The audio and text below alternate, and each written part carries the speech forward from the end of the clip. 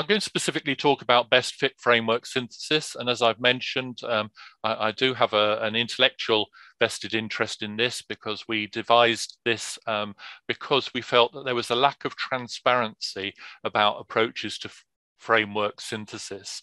And we felt that there was this tension that you see in other types of review, like realist synthesis, where you could have a rigorous process, but it might be difficult to report that. And so we wanted something that was a bit more transparent. So best fit framework synthesis requires that you identify a relevant framework theory or conceptual model. So it's no different from framework synthesis there. But one of the things that we recognized was that instead of spending a lot of review time trying to get that framework absolutely perfect, that actually, as long as the framework explained a majority of the data, then it was going to, if you like, help you fast track. And as long as you had procedures to make sure that you could take care of the remaining data in a systematic way, that it was quite legitimate to get on more speedily with the extracting of the less problematic data, if you like. And so we wanted to make absolutely clear where the data fitted the existing framework and where it was actually, where new data added or contributed materially to a new version of the framework. So this involves deconstituting a framework or a model, populating it with data, and then looking at the data that, if you like, is left over. And of course, as in the world of taxonomy, you can create broader categories, you can split categories. If you find too much data under a particular label, you can look and see whether more granular labels are required. So there's a lot of flexibility about what you can do at that second stage. So this is really the distinctive characteristic. Best fit framework synthesis really tries to fuse together the strengths of framework synthesis and thematic synthesis. So you have a first stage where you have an explicit framework, you extract all the data that you can from the included primary research studies, and you analyze that data that fits against the framework. And that allows you to, for example, see the extent to which your data confirms the framework as it is. And then you engineer a separation. You turn to the data that didn't fit in the framework. You use an inductive process of thematic synthesis to generate new themes for any data not covered by the framework. And as a result, you produce a new conceptual framework or model or theory. And it's very important then that you test that theory to see the extent to which the data supporting these new elements, these new concepts, is well supported in the leftover data. So it could be very thin data, or it could be lacking in context. And so you want to really, if we could put it simply, you're critiquing your own framework rather than unleashing it on the world evaluated. And so this is the stage of the process, and we've already had reference to the fact that you do double searching. You find the primary research studies for your topic, but you also find a best fit of any frameworks or models for that topic. As mentioned, by reducing the requirement to find the perfect framework, although still wanting to avoid the false start, by reducing that time, this is believed by experts such as Mary Dixon Woods, that this can speed up the process, so be particularly useful for areas of policy related synthesis. But she quite rightly highlights some of the dangers that once you've sunk your efforts into the model, you might find yourself avoiding or being blind to any evidence that is problematic, that challenges the framework. that could be protected, though, by use of a wider range of literature and by consultation of stakeholders. But of course, that has time implications. So it's a balance between the validity, if you like, and the practicality. But nevertheless, her overall conclusion was that this was something that could be used in a very pragmatic sense, and this editorial accompanied her own use of it for a health foundation synthesis. So just to conclude with a couple of technical points here. So how do you find these frameworks in the first place? Well, we've got this important stage we've referred to where you're trying to find the frameworks. And as we said, they may appear in the empirical literature or they may be in a completely separate literature. But most permutations can be retrieved by a combination of these four terms. Theory truncated, so it gets theoretical, framework, frameworks, concept and conceptual, model and models.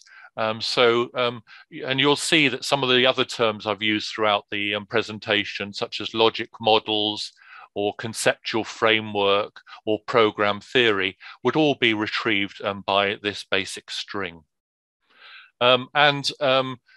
If you're specifically looking for program theory, as you might do to write the how the intervention is thought to work in a Cochrane effectiveness review or in a realist synthesis, then you can use a wider string of terms specifically related to program theory, taken from the work of Neil and Dylan Neal and James Thomas. And here you can see an example of it actually being used on Google Scholar, combined with a topic here. You'll notice that the topic isn't tightly specified. You judge the appropriateness of the frameworks by manually reviewing them. You don't construct a very tight search strategy. And as we said, one of the criteria is to check whether it covers the same stage of the process.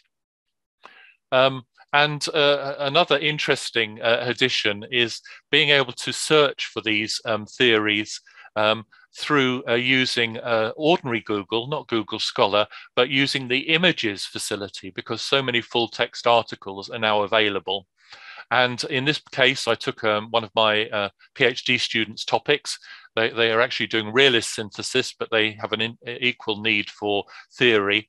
And within 30 seconds, it's not always this quick, by combining these phrases of model, theory, framework, and concept with their topic of interest, men's sheds, I found two candidates for one from a qualitative study, primary study, and one from a systematic review that have some authority. And interestingly, in a sort of off-the-cuff evaluation, these appeared as two critical items of literature in their accompanying systematic reviews. So, in fact, it pointed to literature that was otherwise validated through systematic review processes. Another thing that you can do is use some of these compendia of theories.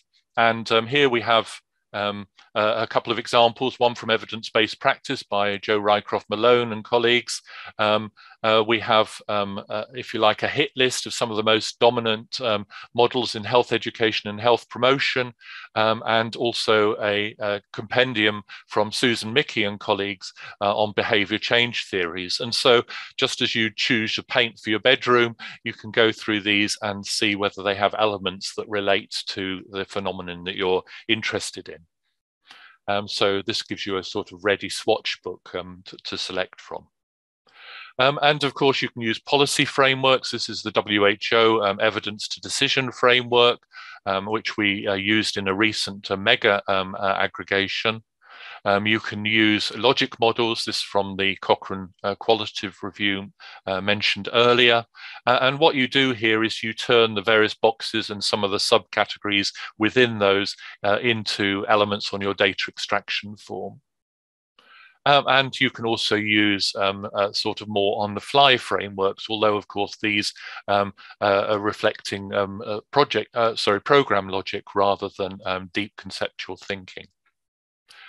So in terms of then how do you choose which framework to use, I did mention there are a couple of attempts to do this, and Jane says some of these are referenced in our guidance. So there's the guidance from Dan Schroeder on the terminology and language, whether the theory of interest promotes comparison of results across contexts and across time, and whether it stimulates theoretical developments. But in more detail, criteria from Davidoff and Dixon Woods there suggested criteria for a theory in behavioral change. And here's the third one here, which operates again in the area of behavioral models, but may be used generically, such as the origins of the theory, the meaning of the theory, the consistency of the concepts, etc. So to conclude, to give you time for some remaining questions, framework synthesis does offer considerable flexibility, that word again. It can be a readily accessible way for engaging with theory, particularly if one lacks confidence in engaging with theory through theory building processes such as grounded theory or meta-ethnography. The identification of a framework or the development of a framework with stakeholders may add some extra time and project planning constraints, and there's the danger of a false start. But if you identify an appropriate framework, it can achieve considerable time savings, although you have to continually be aware and make sure as a team that you resist squeezing data into framework categories. And so framework synthesis is also a versatile tool for new methods of qualitative synthesis, such as rapid qualitative synthesis and overviews of multiple QES. So thank you for your attention. We've just got about 5 minutes, I think, for some remaining questions. Thanks very much, Andrew. Such a great talk and covered so much ground in such a short space of time. So thank you. And some great questions coming up, some of which Jane and I have kind of answered during it, but equally I think there might be some worth some additional explanation. So there's a couple of questions come up on a kind of a similar theme of actually testing the new model resulting from the best fit framework synthesis. So I don't know if there's anything more you'd like to say about that. And Jane has answered it a little bit, but I thought it might be worth a broader explanation. Or Jane, equally, you could come in. Well, I'll just do a quick one and then hand over to Jane. So just to say that, the health warning is that people very often focus on the process of finding the studies and synthesizing them, but as with quantitative reviews, people can often track the analysis and interpretation phase. And so putting in these protections, testing, I mentioned sensitivity analysis to see where the data is coming from, how rich the data is, some of the other considerations on the quality of the theory, that's really as much part of the method. It's not just finding a grid and just doing the synthesis.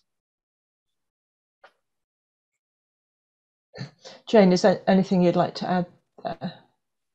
Sorry, I'm muted here. I was just wondering, Andrew, could you say a little bit more about conducting the sensitivity analysis? I've put a little bit in the chat, but I think you're the expert here, and people would like to hear it from you. Well, a number of people have done sensitivity analysis. It's a little bit more challenging than doing it in quantitative because you can't actually take studies out in the same way as you can with discrete individual studies in a meta-analysis.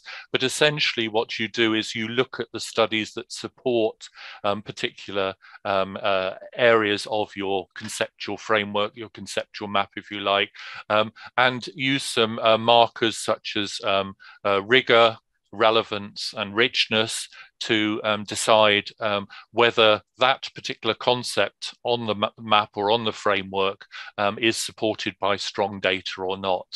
So it needs to be formalized in the sense of being able to present that analysis, but the exact quality markers you use are very much up to you to specify, and I've just suggested the 3 R's there. Thanks, Andrew, that's really helpful. Somebody had asked a question which they said could be a cheeky one, but actually that you'd put, previously you'd shared a PDF of references related to the webinar series. Is it possible to show an RIS output of the same so we can import to our ref management libraries? But I did apologise, so it was cheeky, and no worries if not at all possible.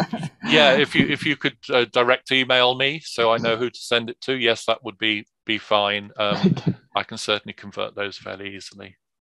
And quite a practical question just come in from Natalia. Can you do data extraction, coding, and data interrogation in NVivo? There's quite an operational type question around this. Absolutely, and Catherine Houghton has written an article exactly on that, and her application was framework synthesis. I haven't got the reference to hand, but I will happily email to you, Natalia, if you email me separately. But yes, the author is Houghton. It's on the use of NVivo. And the other thing to say is that you can find some useful hints and tips in material on realist synthesis, where you have similar issues about coding large amounts of qualitative data. So there's a couple of articles on use of NVivo there as well that might also inform. But the main one is the Houghton article. Thank you. And there's been a couple of questions, I've kind of grouped them together just as a final one, about reporting guidelines for framework synthesis and best fit framework synthesis. I don't know if you have a view.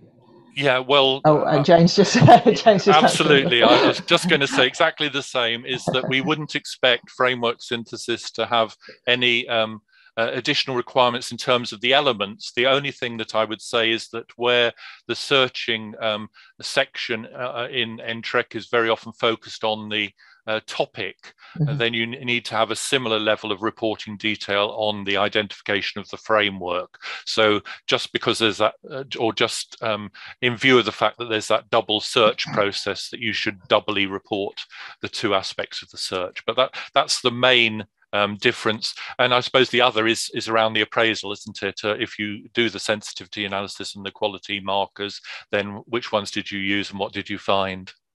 Thanks, Andrew. And I think it's really helpful to really identify that actually there is a search around the topic, but equally there's a search around the framework. And there's been a number of questions around that, so I think it's really helpful to have that further emphasised. So thank you.